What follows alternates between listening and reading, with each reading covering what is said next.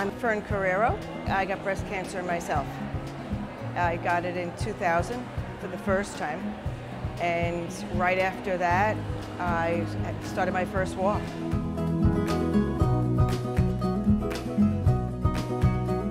I get my children involved, my colleagues involved. I collect money from them every year. And I hear all the wonderful things that the money does. Besides the research, the housing, the support, it's everything to people who are suffering with cancer. When I first started walking, it was in Central Park. That day, we walked in the rain or shine, people show up, and they bring an incredible number of people with them to see that everybody that shows up is supported. It's incredible. It's incredible to see every year.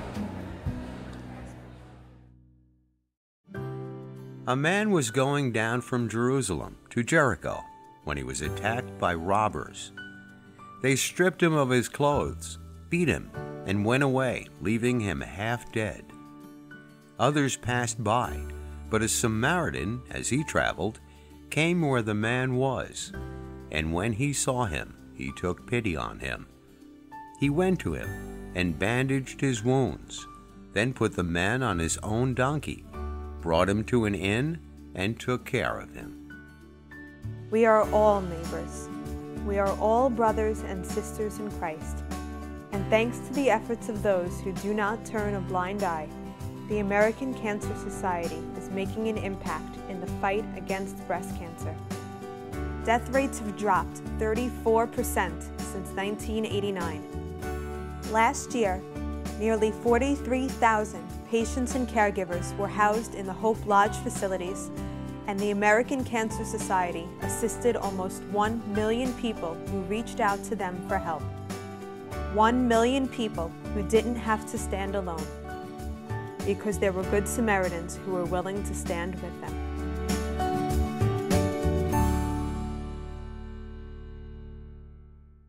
This year, more than 230,000 women will face a breast cancer diagnosis, and 3,000 will die from the disease.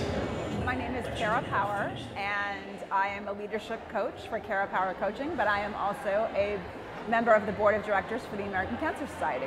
I got started working for the American Cancer Society by being an active volunteer, and one of the volunteer activities that I had was to be at the registration table for Making Strides Against Breast Cancer. And I am still a volunteer at the registration table for Making Strides Against Breast Cancer, and I love it. As an executive coach, I empower people to overcome perceived challenges and to see and create opportunities. So Making Strides Against Breast Cancer really embraces that philosophy.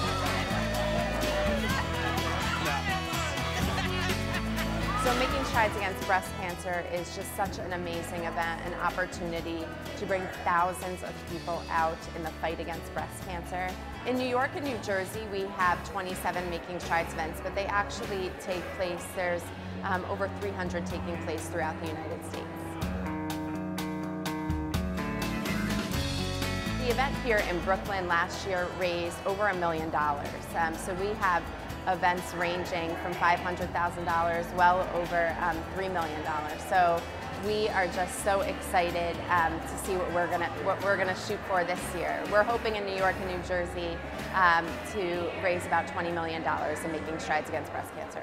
The money from these events supports the American Cancer Society's research, education, and service. So the fact is that actually when a woman is diagnosed with breast cancer, 1 in 2 women reach out to the American Cancer Society. So half of all women newly diagnosed with breast cancer will reach out to the American Cancer Society for help. And so we have an incredible obligation when they call us to be there for them, and we provide them rides to treatment. We connect them with breast cancer survivors who may have had the same diagnosis so that they can hear about their experience. We offer them programs to receive wigs and go through our Look Good, Feel Better session, which helps them look good, feel better, you know, within the aspects of their treatment during their journey. And then again, our Hope Lodge facilities throughout the country, enabling them to get the treatment in the locations that they need, but not experience the high expense of a hotel cost. We actually have Hope Lodges throughout the country, and they are a place of lodging for a cancer patient and their caregiver going through treatment. So it enables them to stay free of charge in major cities throughout the United States so that they can get the treatment that they need at some of our best facilities. And research, I mean, where would we be without the research? The American Cancer Society has been a part of nearly every research breakthrough, including Herceptin and tamoxifen, which, as many breast cancer survivors and their families will know, are incredible life-saving drugs in treatment today.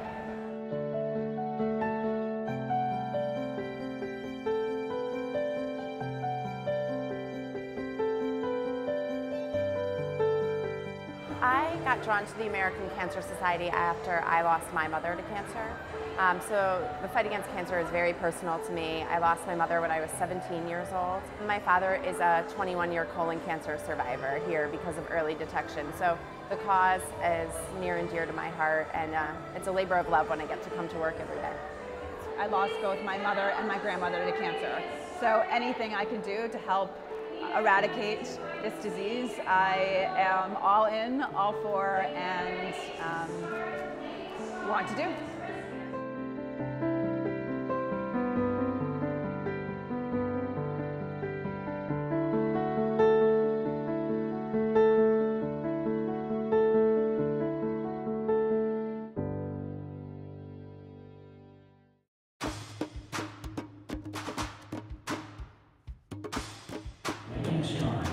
Your small steps can lead to big results. Hi, I'm Jessie Martinez. Hi, my name is Silvana Cusimano. My name is Mary Lasfarges. Betty Ann Hassan. I'm Joe Gillette. I am the co-chair of the Relay for Life of Bergen Beach, Mill Basin, and Marine Park, and I'm a volunteer for the American Cancer Society. We're here today at our kickoff event at the Cathedral of St. Joseph's, and it's just a tremendous gathering. And I thought it would be a wonderful opportunity for the Co-Cathedral of St. Joseph's and the American Cancer Society to join forces and to create a powerful partnership. October is Breast Cancer Awareness Month, so we thought we'd start the month off with a kind of a novel way to kick off Breast Cancer Awareness Month, and we're doing it with the Zumba Flash Mob. We open up an invitation to the community, pure social media, come on down, no fee to be a part of it. This is not about raising money, this is about raising awareness. And we got some great instructors. We're going to be doing the finale of our Zumba Flash Mob outside in the rain. We're going to change the name to a Zumba Splash Mob. Hopefully we get a big crowd. I got involved because I am a breast cancer survivor, 5.5 years. I've been involved a few years already because both my best friends have had breast cancer, and now I have breast cancer. I'm a cancer survivor, 14 years.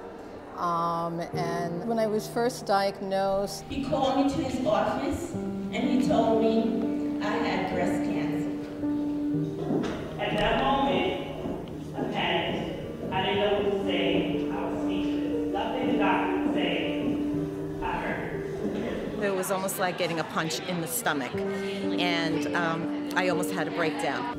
When I left the doctor's office, I said to my husband, I wanted to go and speak to Reverend McCoy, who was my pastor at that time. I called him and we went to see him, and he prayed with me, and I found peace in the prayer. The moment I found out that night, I prayed. I took the rosaries out and I prayed to God. I prayed to my family up above and to give me the strength so that I can, work through this. And I went to church. I got myself blessed by the priest. And I knew that I could fight this cancer. I did chemo for 2 years for 7 hours. Went every 3 weeks for an hour and a half. I am now on a half-hour chemo every 2 weeks. I will be on it for a half hour. I lost a friend to lung cancer, but then since the time that I got involved, I lost an aunt to breast cancer. My cousin has gone through breast cancer.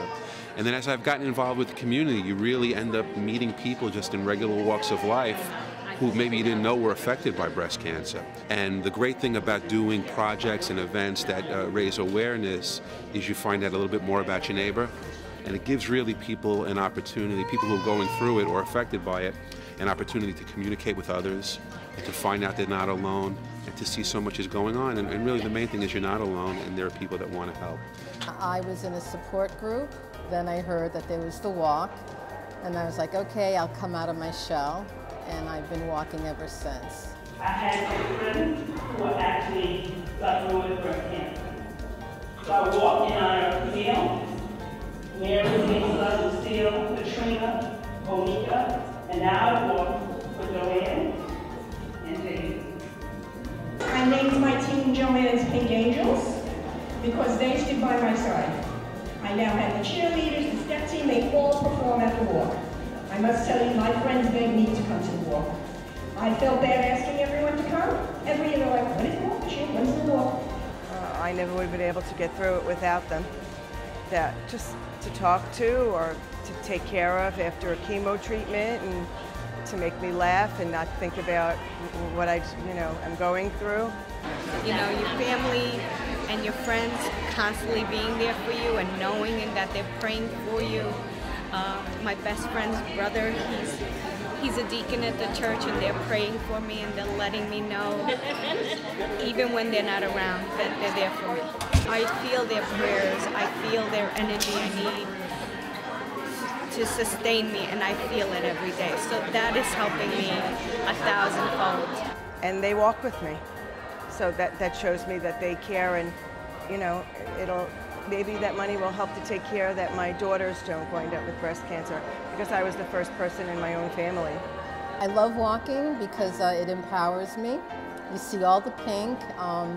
Everyone is out there walking, and it gives me inspiration to keep on walking, move on, raise money to make a difference. But my main thing is to give back. It means a great deal to me, not just because I'm a part of it. I feel that I can represent the women out there, the survivors, to show them that this is not a death sentence, this is just a blip in the road, and that we need to live our life. That my motto is that cancer should not get in the way of your life should get in the way of cancer. I started a Making Strides team at Brookdale Hospital, where I was working at that time. I wanted to give back because American Cancer Society had given me so much. And I wanted to keep working to fight the fight against cancer. I send so many people to American Cancer, and they never send anyone away. And they haven't sent me away. So I want you all to know, please be there for us. It has saved my life and many others. We always tell everybody no amount is too small. Anything that you give counts, everything that you give is added in. I'm always asking for donations at work and asking friends to come out and support breast cancer, especially the Strides walking. We have a large team, and last year we raised over $25,000. To take part in this event gives me a hope for the future, knowing that my children to come, maybe my grandchildren and my nieces and nephews and the generation to come, maybe one day we can find a cure for cancer, because we've lost so many people along the way to breast cancer, and I pray that one day we may find a cure. I will be doing the walk. I am the co-captain of the District 22 Super Striders team with Dr. Rhonda Farkas, who is the school superintendent, and we have kind of combined our superpowers to put together this huge team, hopefully of teachers, community, students, and we're all going to walk together behind the District 22 banner on October 29th.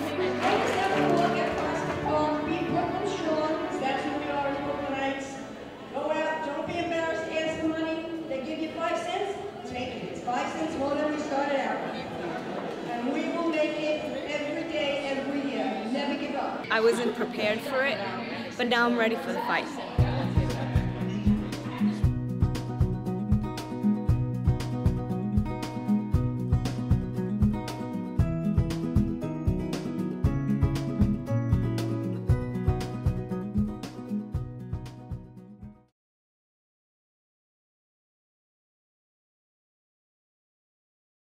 We're ready to roll. No.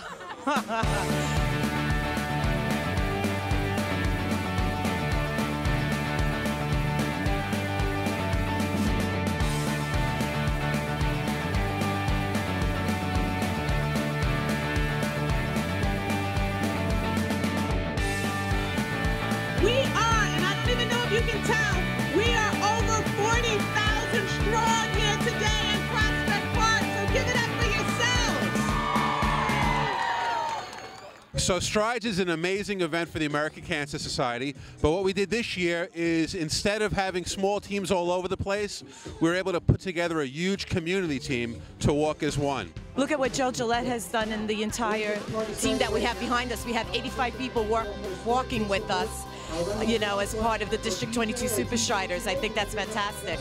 My name is Lori Cumbo. I'm the city council member for this district. You know, to have this kind of energy in the district today is fantastic. It's amazing.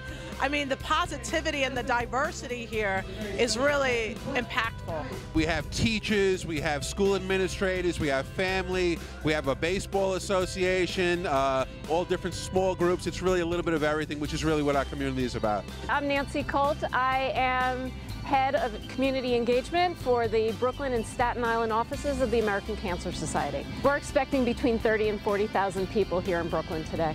I think there's expected 40,000 people here. There are over 40,000 people here today in Prospect Park, and I mean, that's phenomenal and that's incredible, and that's just an amazing turnout. And it's people from all walks of life in Brooklyn, again, from the little kids to the seniors and the schools and the churches. Just fantastic. It really is what Brooklyn's all about. It's a great day. I go out in the community, I talk to civic leaders, I talk to principals of schools, make sure they know about making strides against breast cancer, raise awareness and help bring people to the walk, and make sure they know about all the things they can do to fight breast cancer. Hi, my name is Debbie Garofalo, and I am the very proud principal of Marine Park Intermediate School, who is here today with our marching band to celebrate, to honor this Making Strides event. We're very honored to be here today to support this great event, and we've been here since 7:30 this morning, freezing, but it doesn't matter. The children are energized because this is where they want to be, to fight this disease, and we're so proud of everyone who's out here today. It's an effort that we're all making as a community, and it's an effort that we're going to continue to do each and every year for as long as they run these events, because this is important work. I'm Ms. Agustinaccio. I'm the Dean at IS 228. I'm Yadira Escobar. I teach special education at David A. Booty Middle School. We are walking to raise awareness for our cheerleaders for breast cancer, and also we are here so that our students could raise awareness for the community and also to find a cure. We are the new generation that has to continue this, and to see so many children here gives me so much hope and inspiration, because they're a part of this at a young age, and they're just going to continue and carry on this tradition and legacy to make sure that we fight breast cancer and we discover ways in which we can prevent it from even happening. And I'm so inspired by the men who also can suffer from breast cancer as well, but I'm suspecting that the majority here are supporting mothers, are supporting sisters, are supporting aunts, neighbors, sisters, friends, everyone. And it's so powerful to see men here supporting women, because oftentimes you think of cancer being a very lonely process, and to have so many men here shows that there's strength here, shows that there's love here, and it really shows the very best of humanity. For the walk in general, it's really about awareness and fundraising. We want to show as a community that we can make a difference. Maybe people individually don't think they can, but when you start to put 50 people together, 80 people together, 100 people together, guess what? We can make a difference. And in a very short time, I think we've raised over $4,000 just from this team. But more importantly, we have a huge team of kids, parents, teachers, and that's really what today is all about for me. I feel that, you know, we need to bring the community together to bring awareness to the cause, and you know what, as women, I believe that we put this on the top of the chain and bring it to the forefront so that we can, you know, be role models to everyone out there and support each other. I think the major goal is to raise money for cancer research in order to fight breast cancer. So I think that one of the things that'll be most exciting is the ability to raise over $1 million. And that money goes towards research, raising awareness, and helping patients and survivors deal with their cancer journey. I feel very excited. I can't believe the turnout today, even though that it was kind of brisk out. But you know, to hear that it was 40,000 people strong just in Brooklyn, that's a huge success. That's not even counting the other 4 boroughs. Done this for about 5 years now, and it's such a community effort. People come together, the energy is palpable. we're just all really here for one really amazing cause. This is my first year participating. For about 4 years now. Every year we've been doing it, yeah. This is his first time. This is my 6th year. Oh, I'll be back every year. I love it.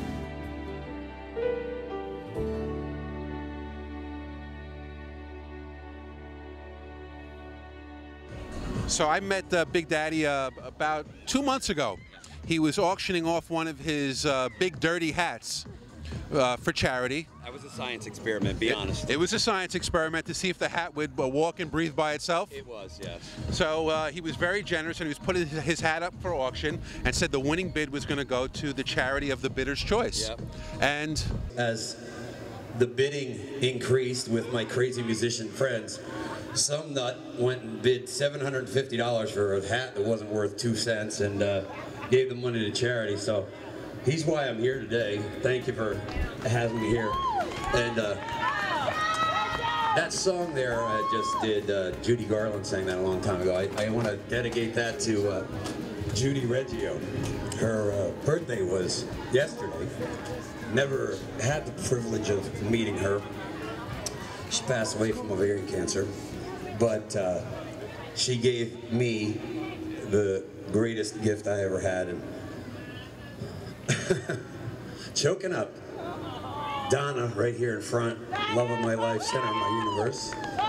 She is a 1-year survivor of breast cancer. I lost both my mother and my grandmother to cancer, so I am out here for the cause every year, whatever I can do to help.